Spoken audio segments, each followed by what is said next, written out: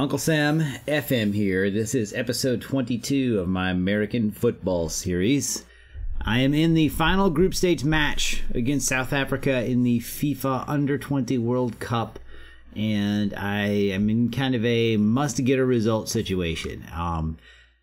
Even though I'm in Group A, for whatever reason, our two matches for our group are the last two of the group stage. And if you look around, the top two teams from each group advance, but it also takes the top four third place teams. So I'm looking around and I'm pretty much through, as Panama and Australia are out almost assuredly. I'm right now, even if I lost, I'm one of the four teams with 3 points. One of the third place finishers, which would be enough to get me through. So I'm probably through. I'm almost assuredly through. But I want to get a result to kind of help with the seeding. I want to avoid playing one of the top teams. Like, you look around and Spain, dominant. They won all three of their group matches with 10 goals. I don't know what the pairings are for the second round, but I want to avoid Spain. I want to avoid England, which means I'm gonna need a result to stay out of that group of third place teams. And if I get a win against South Africa, and then that will probably be enough to get me into that top two. If France beats Brazil, then our group will have three teams with 6 points, so it'll come down to goal differential. But I probably, even with that situation, if I win, I'm gonna get enough goals to be one of the top two. So I don't know if you guys have ever played under 20s with the youth before, but these guys don't recover quick enough from matches. I don't really understand it. Like Christoph Bach, you look at him, he's got a 78% condition, but he's 100%, sharp. Like he's fully fit. But he barely recovered at all from the last match. So that part of this is frustrating. It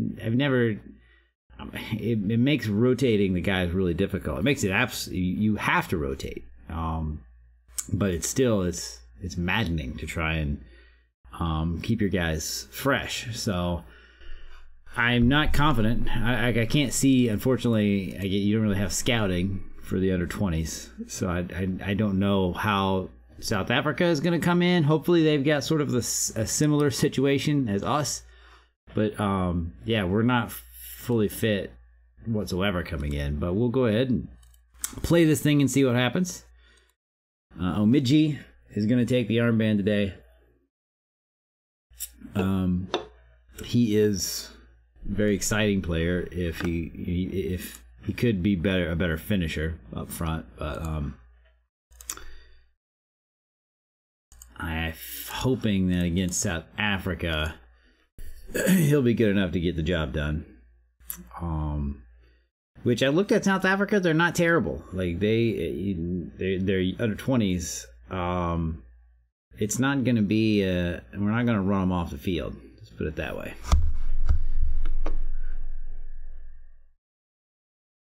And ball into the box. Oh, I thought they just I thought we just saw an own goal where the keeper just watched the ball dribble past him, but there was an offside. That would have been quite a fascinating way to get the first goal. All right, so arrange that.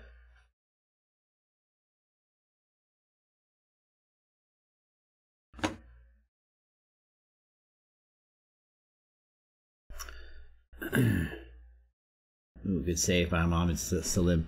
He is not my regular starting goalkeeper, but I wanted to give him a run out. Its free kick goes wide.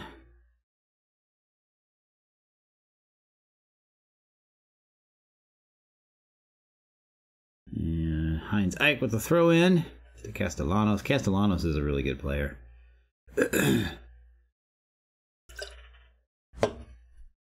Fredo to Hallett. Back to Heinz Ike. Oh,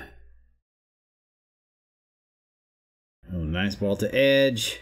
Cross into Omidji. It's headed into the box. Omidji. Latif Omidji. Let's go with that. I think he's a dual national. Oh, header just wide. Right now our chances are kind of coming from set pieces.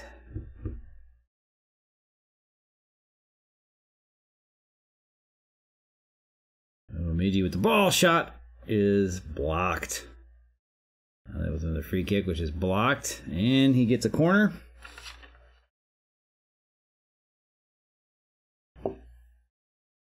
Day. Into the box, but Kippy can't get it on target. A lot of short highlights. Oh, Dooley with a little volley there on that free kick, but the keeper makes the save and we win the corner. Header off target on the corner. Had a few chances. We need to put one away. Let's check out the other match, see if anything's happened. Oh, Brazil has scored. That's good for us. If Brazil wins and we win, well, even if this holds, we finish second.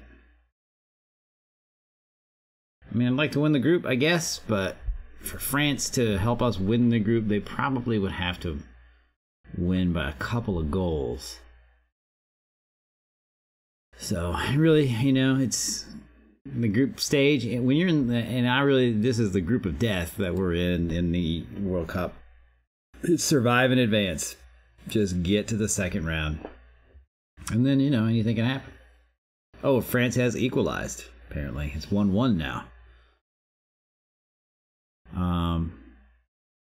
Okay. So halftime. Nothing. We've had some chances. Most of them have come off of set pieces. So we'd like to create a little more in the run of play.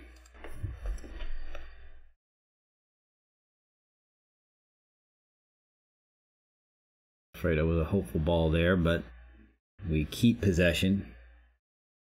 Ooh, nice ball there! Yes, there it is. Omidji uses his pace to run onto a nice through ball. Watch this from Castellanos. Nice, nice. All right, so that gives us the lead. That's a big goal right there. He is onside, but my right wing is off. But hey, we'll take it. Kippy, I think, was the right winger who was offside. Digi heads it down to Heinz Ike, and here we go. It does look like I didn't notice this before, but it does look like South Africa is dealing with the same fitness issues that we are. Yeah, I knew Savas was offside. I need to get used to these names because some of these guys are definitely national team players. Omidji is one, and Savas is another.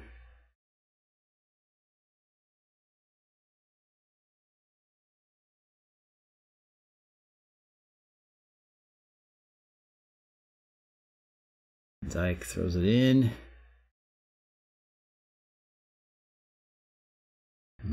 South Africa's in an interesting position. If they win, if they beat us, they're through also. Like, they're not out of the tournament. And if they beat us, they could drop us all the way down to last, and then obviously we would be out. Omidji. And we win the corner. Let's kill this match. Let's get a second goal, guys. Savas to Omidji, who has the ball dispossessed. Savas cross in, header by Kippy to the goalkeeper, and it is still 1-0. I'm not going to make a sub yet. I'm going to hang on to my sub for now.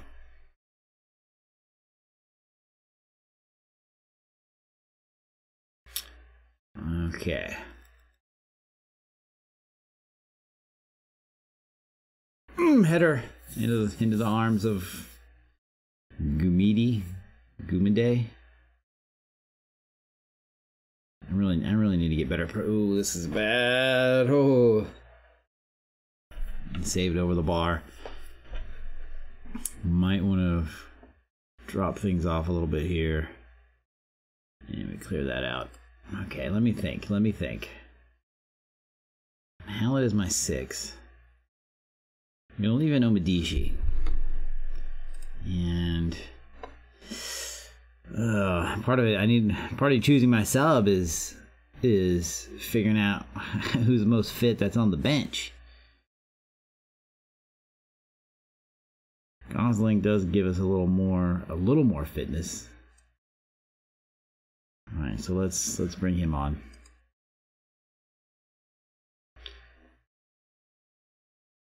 Yeah, confirm talk. That wasn't going to change. Okay.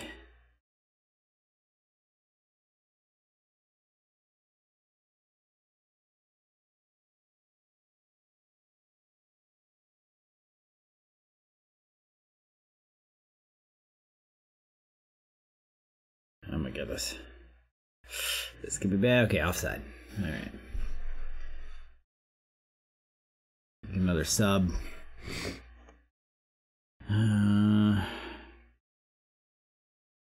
Yeah, let's bring in Ngala. So fresh legs up front.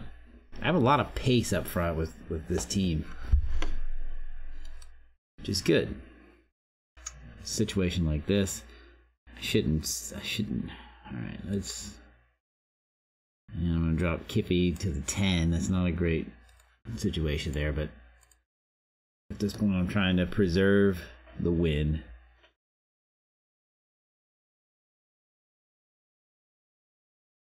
Gotta stop giving them free kicks out here, guys. This is... And now we're all disheveled. That led to a chance. Come on. Let's get organized. Edge with the free kick today. To Wilfredo. Let's go cautious. Back it off a little bit.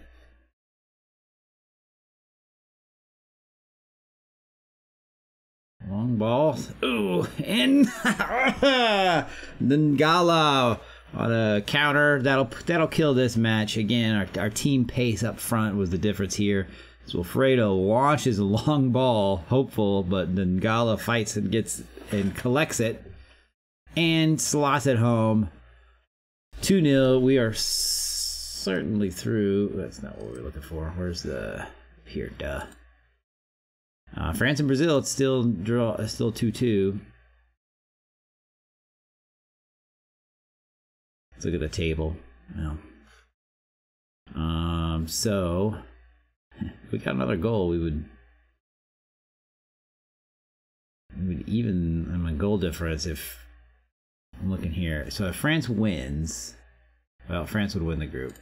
Yeah, I'm not gonna worry about it. We'll see what happens. Oh, we have a penalty. Possible third, Gosling, and he puts it right off the keeper. That would have helped our goal difference situation, but it's a no-no. All right, one good. As long as we don't do something stupid, we're not gonna get a yellow. I had a couple guys on yellow card. So we'll get through this without suspension for the second round. That'll help with our fitness. We just never know in this tournament what the fitness situation of players is going to be. It feels almost random. Ooh, almost finished that one. Savas, is it in? And yes, edge handball. All right, so this should be, yeah, they don't even let him kick it. Ball game. So, yeah, nice win, right? 20 shots to 3, although South Africa had 3 shots on target. This could have went a different way. We'll take it. 65% possession. That's pretty good. Passing was great except for up front. Need to look at that a little bit, I guess. But 93% in the back and 91 in the midfield. 93% out of the back is very good for this team because my backline players are not great. And France and Brazil ended 2-2. That means we finished second. Brazil wins the group. Very pleased with the result. Your performance. All right. So yes, 2-0 win over South Africa. France, Brazil tied at 2. Yeah, we finished second in the group. which is good. That's everything kind of shook out the way it should. We beat France, we beat South Africa, and we lost to Brazil. So that's sort of everything is as it should be. See if they've announced our second round opponent yet.